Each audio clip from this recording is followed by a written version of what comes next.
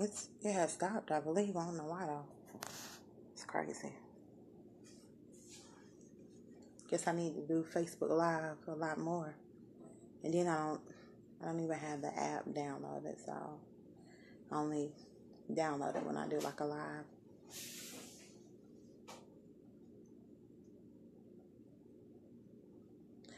What time is it? Hello, hello, hello. While you're jumping on, I'm gonna wait for a few people to get on before I get started. Apologies for being a little late. My cousin just told me I had 1 minute, and I think it was past 7:30.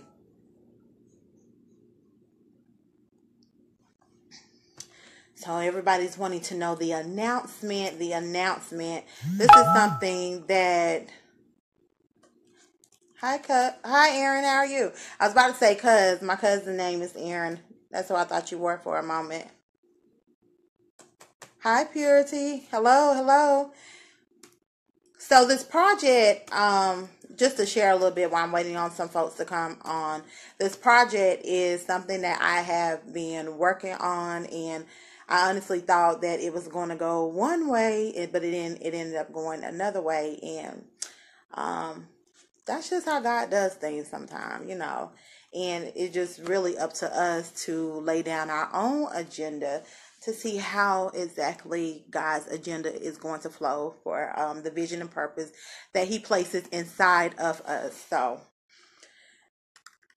I'm going to announce and share the project, but I'm going to wait maybe about like 2 or 3 more minutes. What time is it? 7:40. Gonna be my time. Okay. That's my friend, y'all. Y'all gotta have people who believe in you and support you. Y'all. So I'm gonna wait a couple more minutes till some people come on, because I have a testimony that I want to share that I actually encountered just this past week, something I was not aware of. And if you do not confront a thing, you will not be able to overcome it. So you have to confront whatever it is that you're battling with. And even if you didn't know that it was there, once you are aware, that's when you have to confront it so that you can overcome it.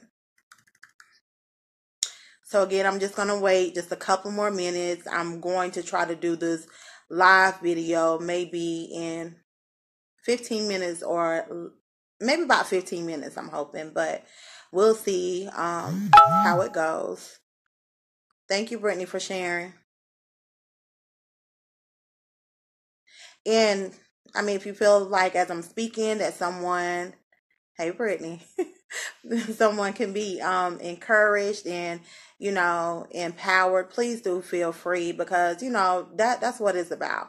We have to be able to help one another. If it wasn't meant for us to empower and help one another, then God would have just put one person on His world by themselves, right? We all have a purpose, and God has a plan for all of our lives. So I just really hope that you all are empowered and you are as excited as I am about what I have to announce. Okay. So I have 2 minutes, and I'm going to go ahead and thank you so much for sharing. I'm going to go ahead and get started. And so if I have any new followers, I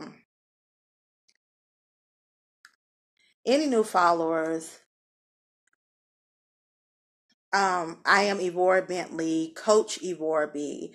God, I know that the assignment over in my life is to help others to be empowered to discover their purpose and to move your life from a place of fear to a place of faith.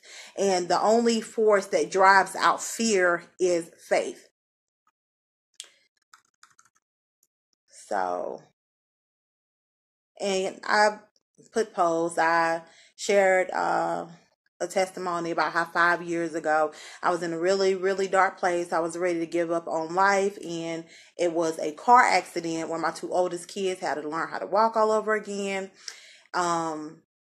that at that time I was seeking God and saying, God, do you have is there a plan? Like, what's the purpose and reason for me being here? So during that time, I went through that. I didn't get hurt, no scratches or broken bones in that accident. And during that time, I was saying, God, I need you to let me know if I have a purpose in life, because I feel like I'm ready to check out on life. And it was during that time that God started making things plain and clear that, yes, I do have a purpose for you. And so I started seeking God and just really started at that time to surrender my own plans, my own thoughts of what I wanted for my life versus the plan that God has for my life. And that's a lot.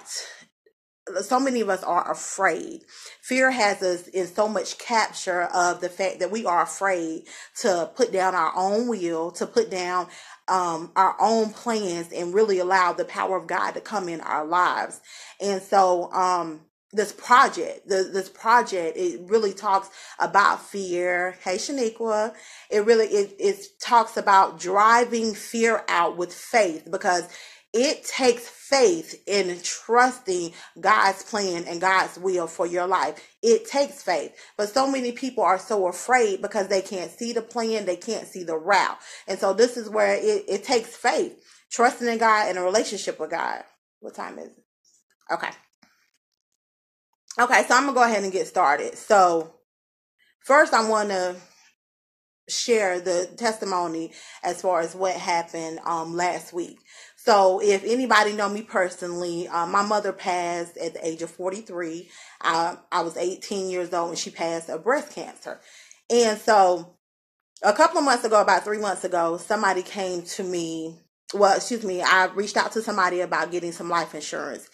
And so they came to me, they asked me my history, told them the history of my mother passing of breast cancer, and it had been like a long, drawn out process. And so they kept coming back with these questions, and the last thing they came back and they said, what was the results of your last mammogram test? And I'm like, what? I haven't had a mammogram. And so they're like, well, they want you to get a mammogram because of the history of your mother. And throughout years, people have said things to me like, well, Ivor, when are you going to get a mammogram? And, people have said things like, aren't you worried, and stuff like that, as if they were trying to pretty much determine my life to be the same as my mom's life. But not saying that they were intentionally doing that, but see, people look at what doctors say, people look at the statistics, but I'm going to tell you, I only listen and believe what God says. And so what I didn't realize is that even though people were saying that and placing their opinions about how my mother passed, I really didn't know that I was really taking that in. So I'm like, no, I'm good. So the lady tells me, she said, well, you need to go ahead and you got to get this mammogram first. So I'm acting crazy, right? So I'm just like with this attitude, like, man, this is dumb. Like, why do I got to have this mammogram? Like, this doesn't make any sense. Yes, my mother passed, but why are y'all trying to compare me? Like I was just so baffled by it. I was irritated, to be honest.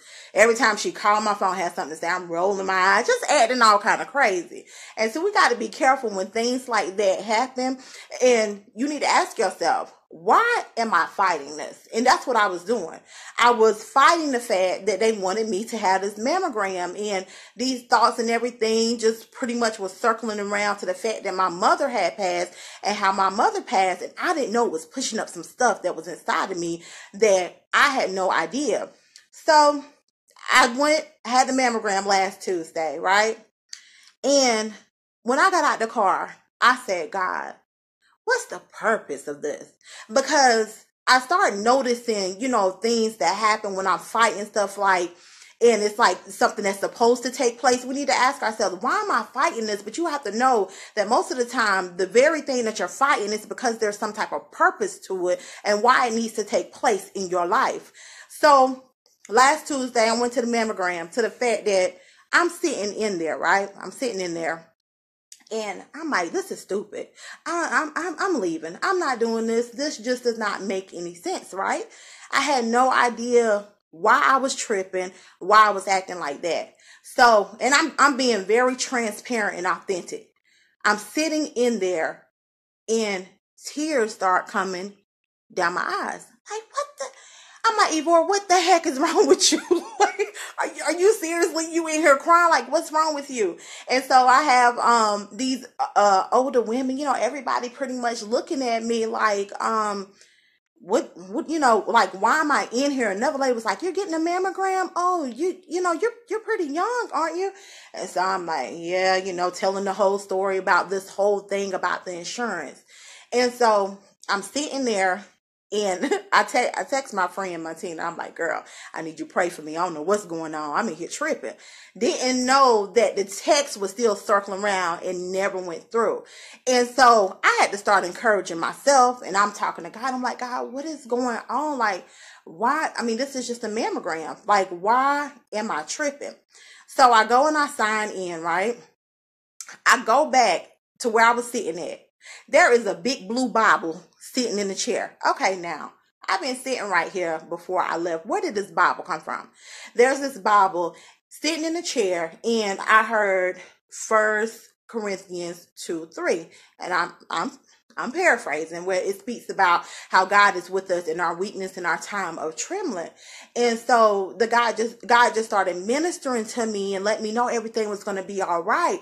But I'm sharing this because I had no idea that I was afraid to take a mammogram. I had no idea that I had this fear of my mother passed of breast cancer. Thank you so much, Aaron. My mother passed of breast cancer. What if the same thing happens to me?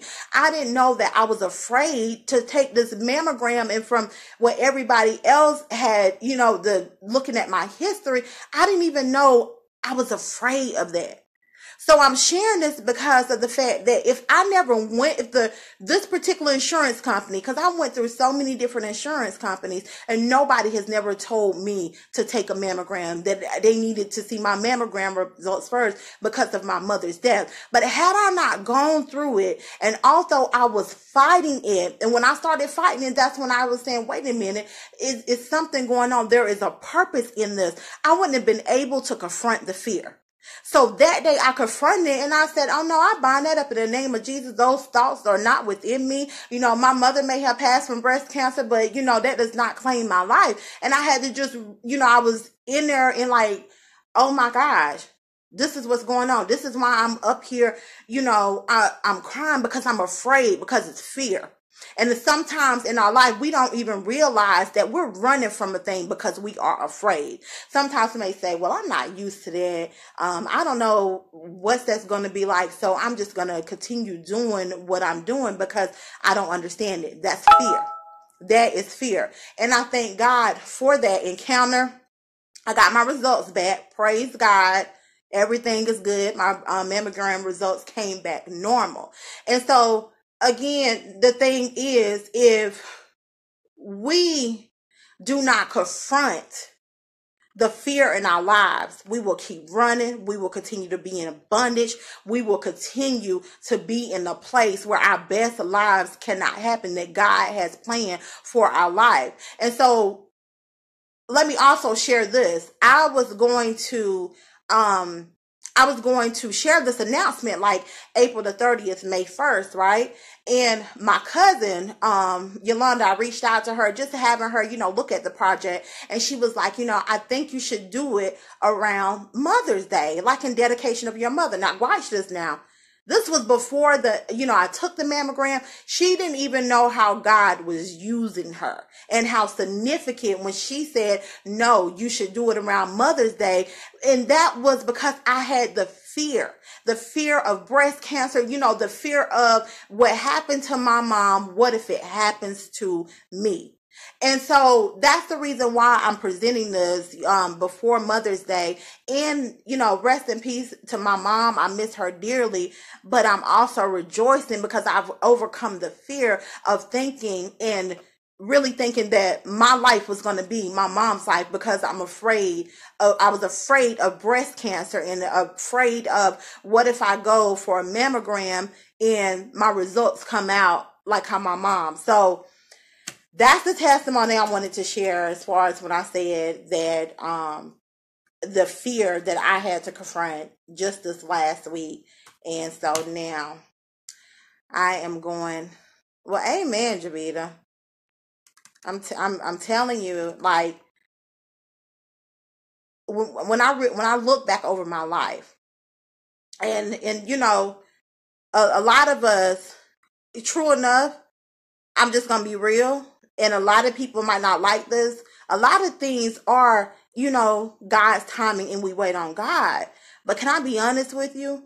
A lot of God done came to you a lot of times. A lot of opportunities have came, but you didn't move on those opportunities because of fear. You didn't move on the very thing that God was trying to say, I need you to step away from this, out of your comfort zone. I have something new for you, because you were afraid, because of the fact that you couldn't release your own will, your own plans for your life, and trust God for the plans that God has. So yes, that is true as far as a timing and God, but let's be honest. And I had to look at myself, and I had to be honest with myself. Evora, there are so many opportunities that have passed you. You know, God wanted, when I sat back and I really saw the things that God was trying to get me to step into so many times ago, but I didn't move on it because I was afraid. I didn't move on it because I didn't believe in who God said I was. I didn't move on it because I believed what the world said and not the one who created me. Come on now. Come on, y'all. Come on. You have to understand that fear is holding so many of us hostage of walking into our true identity in Christ.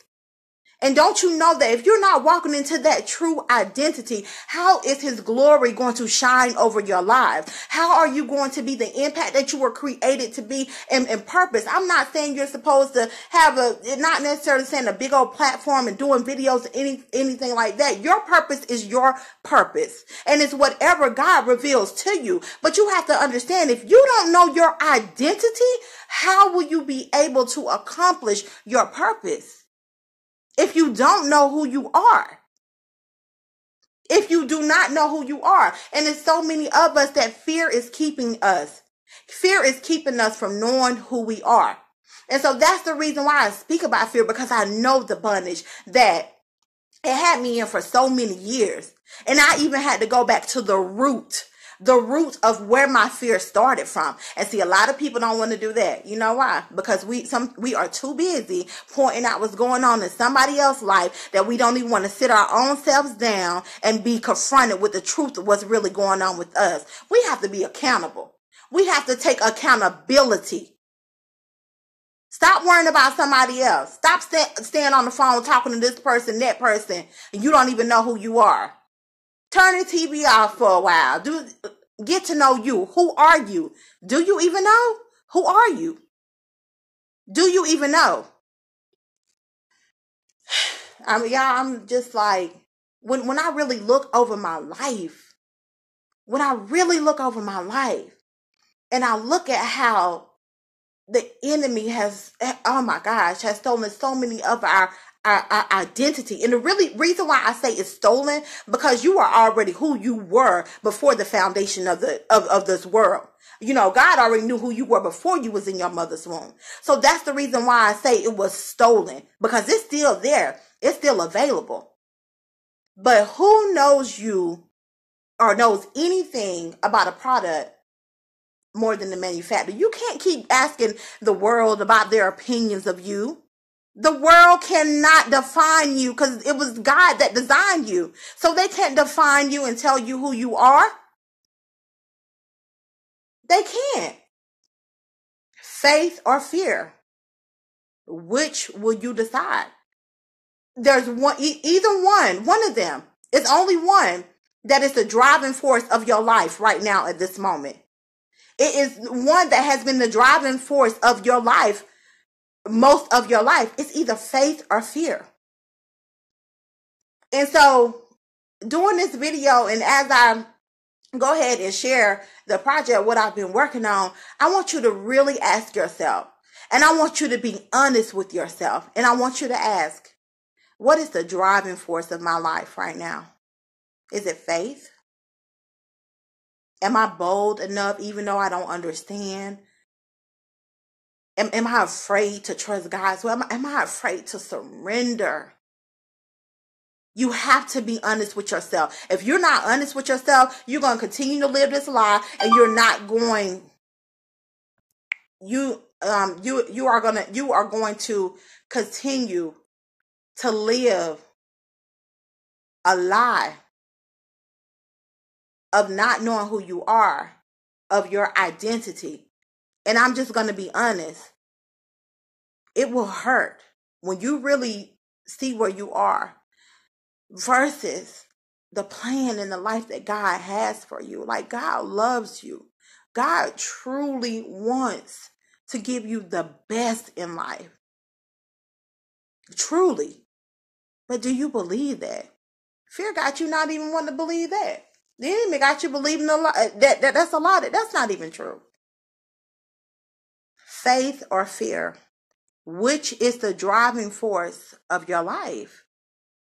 It can only be one. It can only be one. You can't operate in both.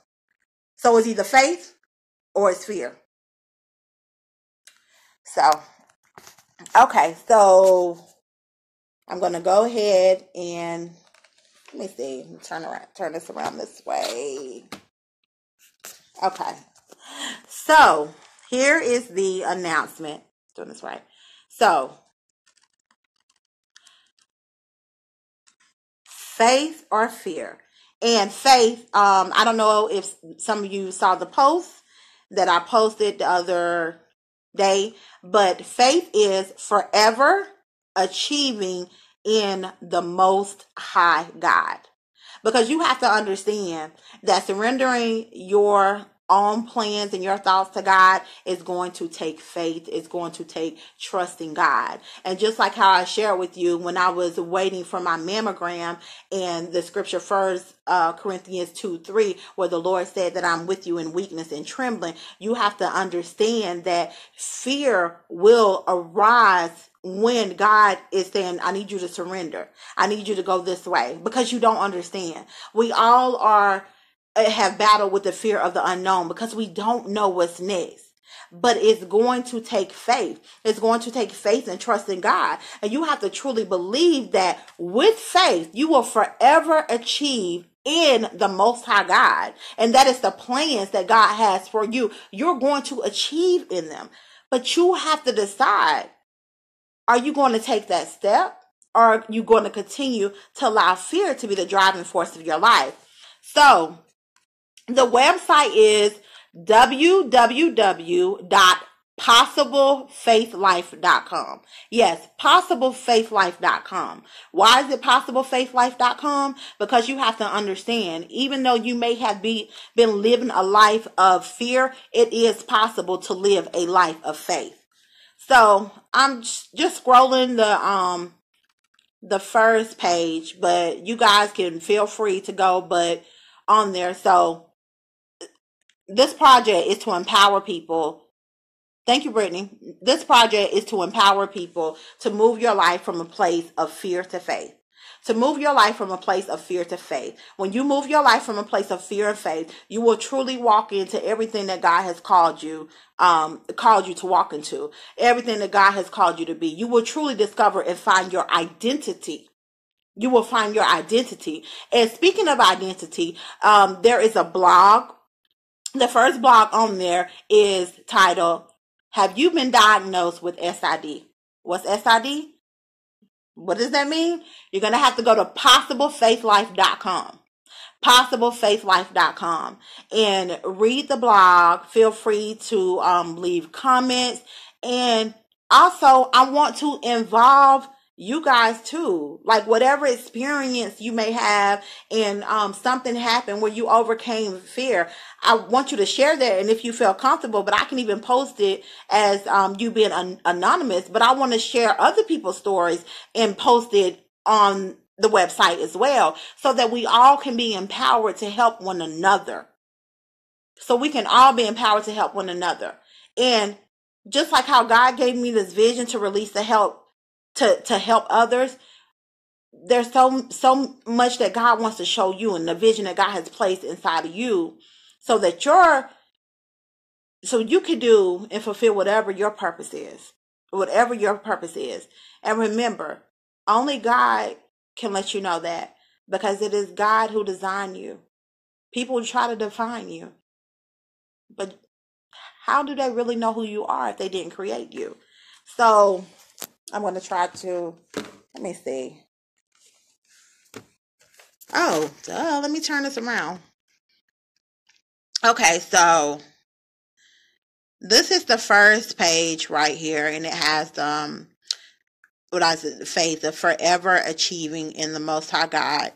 And so there's also a page where I share and tell my story, and I share the root of where my fear came from. So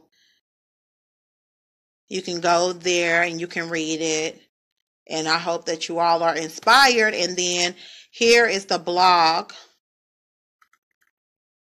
And again, the blog is titled, Have You Been Diagnosed with SID?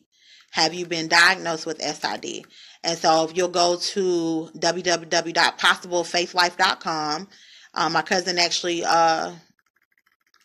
put the website down there, and you can read the blog and just read the mission behind possiblefaithlife.com, again, which is to empower others to move their lives from a place of fear to faith, from a place of fear to faith. And again, if we do not confront it, we're going to continue to stay in a circle.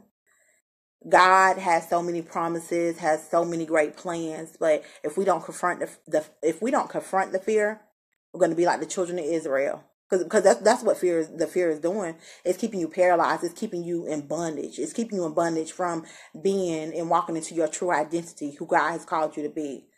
And so be empowered, be encouraged, and be honest. Be honest with yourself. Be honest. And not saying you have to be honest and go and tell the whole world what your issue is, but talk to God about it. Let God walk you through as far as what you need to do next. And don't dwell on it. Don't dwell on the past. You see it. You see what's going on. Now what's next? You move forward. That's what you do next. But you have to be accountable for what has taken place and move your life going forward and surrendering to God's will. So that is what I have to share. Again, I'm pretty excited about possiblefaithlife.com. Again, I would love if you guys have any experiences, something to, help someone. And even, as far as if you found yourself in a situation of fear and what you had to do to move forward, and where you realize, I can't allow fear to be the driving force. I have to allow faith to be the driving force in my life, because fear is only going to keep my life in insanity. I'm going to continue to go around, in the circle. And so, oh my gosh, I just really think about a lot of fear, as far as me, and a lot of people won't admit, but I'll admit, I was in so much bondage of worrying about what people would think. I was so afraid to move on certain opportunities. I was afraid to do certain things. I remember when I wrote my first book, I reached out to my publisher. It was like a week before it's supposed to have been published. And I told her, I said, you know what? I'm kind of thinking about maybe I shouldn't do this, because I was worrying about other people's opinions. And this is what you have to understand. Whatever it is that you do, it ain't about whether if everybody in the world like it. It is about you putting it out there for whoever it's supposed to be for. I mean, come on, it's like 1 billion people in the world. I'm not worrying about whether somebody likes or agree with the vision that God has given me. I've been through that. I've fought that. I want I want this person to like it. I want this person to like it. Like, oh my gosh, why people don't understand. But now, because I know my identity, I know who I am, and I know who he has created me to be, and I'm bold to walk in that, it doesn't matter if certain people don't like it, because God gave the vision to me, and I know it's going to be impactful to whoever needs it. And that's where I'm doing my part and surrendering to God's will and saying, okay, you know what? I might not even know the whole how it's going to play out. I don't even know how many or who all is going to be empowered. But I'm not looking at numbers or anything like that. I'm just wanting to be obedient. Wanting to be obedient and for God's will to prevail in my life. I have went through so much these last couple of years where people just thought that I was just flat out crazy for some of the moves that I have made. But I had to make moves in faith, because if I didn't make moves in faith, how could I be doing a video or even talking to somebody about faith if I never walked through it? And one thing you got to realize, that you are the product of the vision that God has placed inside of you. So don't be ashamed or like, wow, like I had to go through this. I had to go through this. I had to go through that. Jesus had to go through dying on the cross for our sins to be repented, for us to be able to have another life. So that's what I want you to think about when you look at the fact that you do have a purpose, that God has a purpose for your life, and why it's important for you to step out. Why it is important for you to step out and take the step of faith, of knowing your identity, of being who you were called to be. It's possible. If you have been in a place of fear and bondage all your life, whoever told you you have to stay there, it's a lie. It is possible to live a life of faith instead of fear. Faith. Whatever you got to do. If you got to start speaking that to yourself for you to start believing it, if you got to start separating yourself and closing your ear from opposite of what somebody else is saying versus what God is saying, you have to do what you have to do. Point blank, period. You have to. And if anybody is watching this video and they've been questioning and saying to themselves, I don't even know why I'm saying this. What's up with my life? I look back and I see I was in the same place last year. I look back 2 or 3 years ago and I was in the same place. What is going on with my life? You need to really be seeking God for some direction. And I hope that's your confirmation that obviously your way is not working. And even though you may be afraid to surrender is the only thing that's going to get you out of that, so that you can see that there's another way, so that you can start to go that way. And again, you have to be honest with yourself. Now, I was that person before. So, I know how people fake. So, I was that person before that was on Facebook and that didn't like my life was all great. My love life was all great. But guess what? I was really depressed and ready to step out of life. Yeah. So I know what it's like to be fake and faking the funk. But I decided that I would no longer lie to myself, because lying to myself was only hurting me. It was not helping me. So you have to make the decision. You're going to continue to lie to yourself? Come on. It's not getting you anywhere.